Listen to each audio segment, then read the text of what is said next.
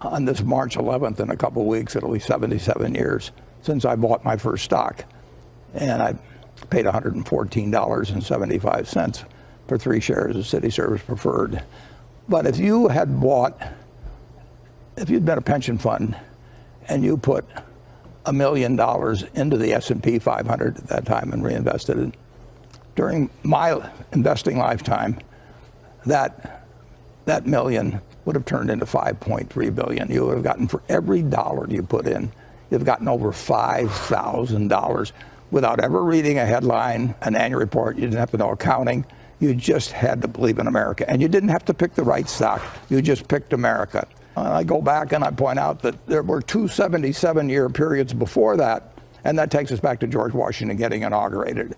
And there wasn't anything here then. And now you have $108 trillion of household wealth in the United States. You know, we've got something that works. And that framework wasn't that we were working harder, it wasn't that we were smarter, but we had a framework that unleashed human potential. And just think of that, 3 77-year periods, one of which I experienced. And you couldn't help, but all you had to do was believe in America. That worked the last 77 years, but there's a question that came in, T29. This is from Scott Baker.